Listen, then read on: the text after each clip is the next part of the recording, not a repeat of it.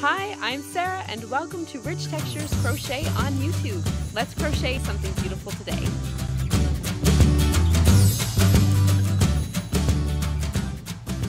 Hi everyone, I'm Sarah of Rich Textures Crochet and welcome.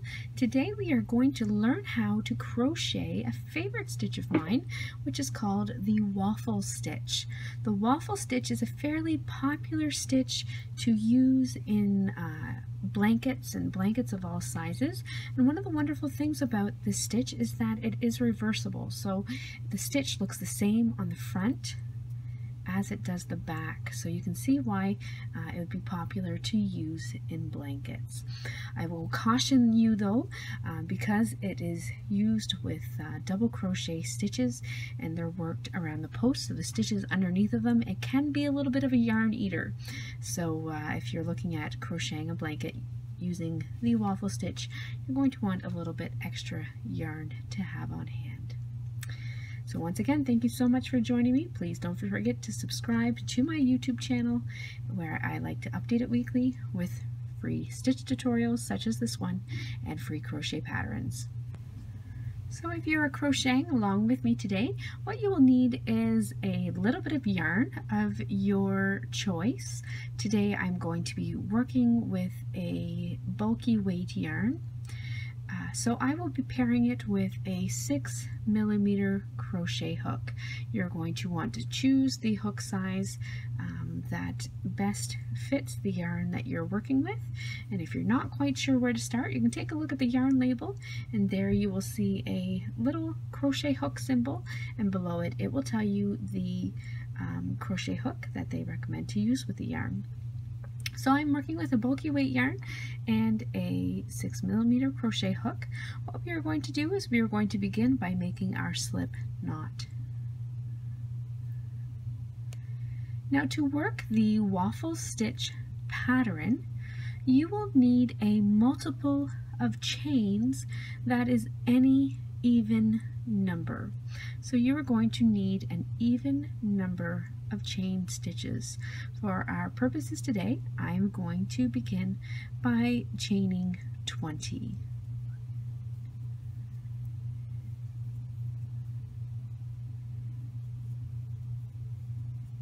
There's 10,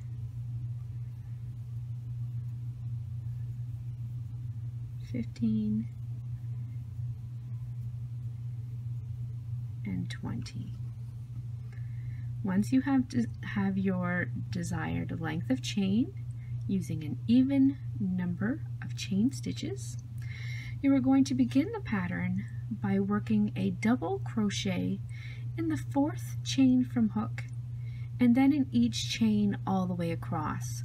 So to work your double crochet, you're going to yarn over, you're going to find that 4th chain, so there's 1, 2, 3, 4, and you're going to work your double crochet, first double crochet stitch in that 4th chain. The chain 3 at the beginning will count as a stitch. Now you will work 1 double crochet stitch in each stitch all the way across.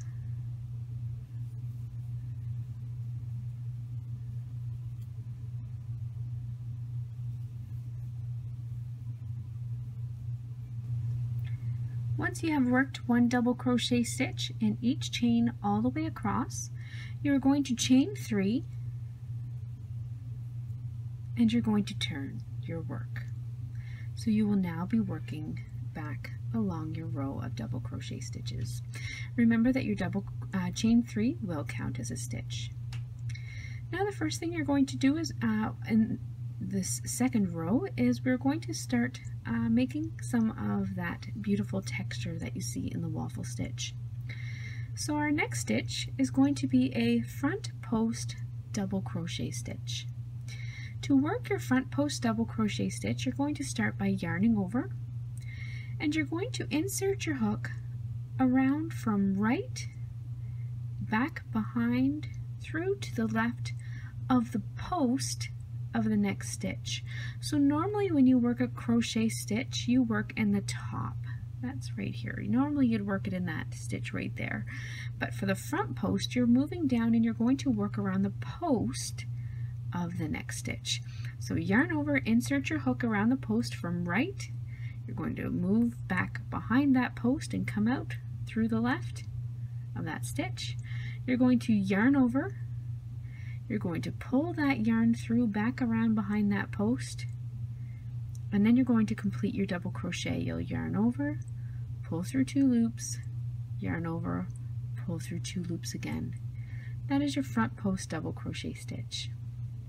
Next, you will double crochet in the next stitch. So you're going to skip the top of the stitch you just worked on, and in the next stitch, in the top of it, work a double crochet stitch. You are then going to repeat that all the way across. Front post double crochet stitch, so around the post of the next stitch from right to left, yarn over, pull through, complete your stitch, and then double crochet in the top of the next stitch. And again, repeat. You're going to repeat that all the way across until you come to your final chain 3.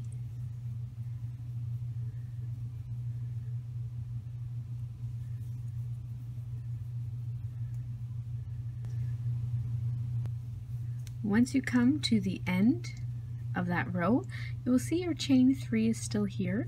Remember that that does count as a stitch, and you're going to work one final double crochet stitch just in the top of that chain 3. So in that 3rd chain, work your final double crochet stitch. So at the end, you will always have 2 double crochet stitches worked in the top of the last 2. That's the end of row 2. Now for row 3, you're going to begin by chaining 3 and turning your work. And you are going to repeat exactly what you did for row 2. So you will begin by working one front post double crochet stitch around the next stitch, yarn over, insert your hook around the post from right to left, yarn over, pull through, and complete your double crochet, and then double crochet in the top of the next stitch. Front post, double crochet around the next, and double crochet in the next, top of the next stitch. Front post double crochet and double crochet. Repeat that all the way across.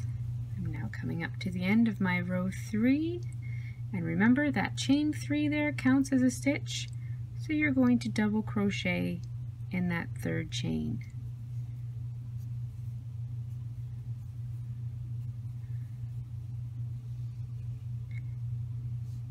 Now on to row 4. We'll work one more row just so that you can really see the texture coming out. You're going to start row 4 by chaining 3 and turn your work.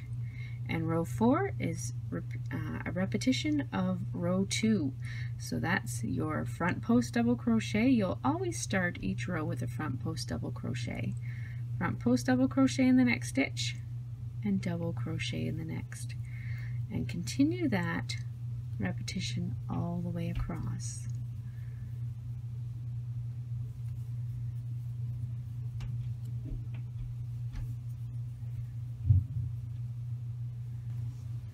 At the end of your row 4, remember, once again, work in the top of that beginning chain 3 with a double crochet stitch.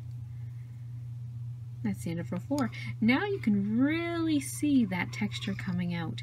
Now for the rest of this pattern, for the rest of the stitch, you are simply going to repeat that.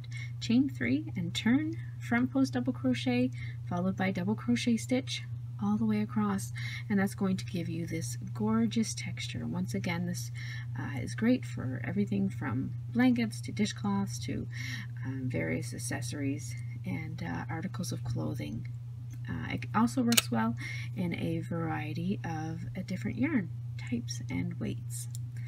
So thank you so much for joining me on this quick tutorial on how to crochet the waffle stitch. Happy crochet, and please remember to subscribe to my YouTube channel. I'll see you later. Bye.